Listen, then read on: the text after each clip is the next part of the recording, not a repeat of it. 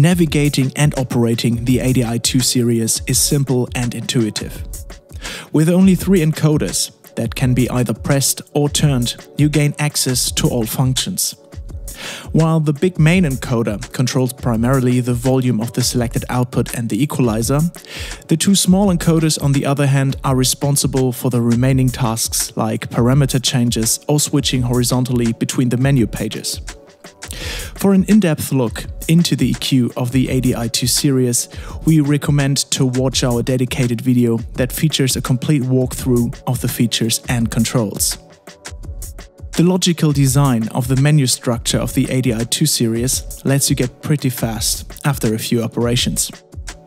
By pressing one of the 4 buttons, namely Volume, Inputs, Outputs, EQ or Setup, you reach the corresponding menu.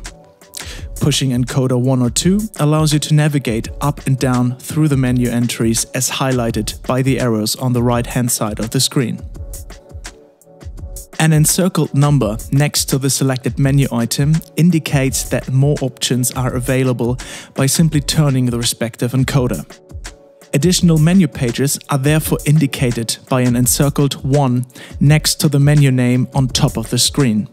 Turn encoder 1 to get to the other menu pages.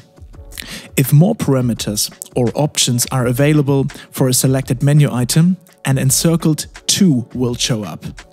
Turn encoder 2 to get to the other options and parameters.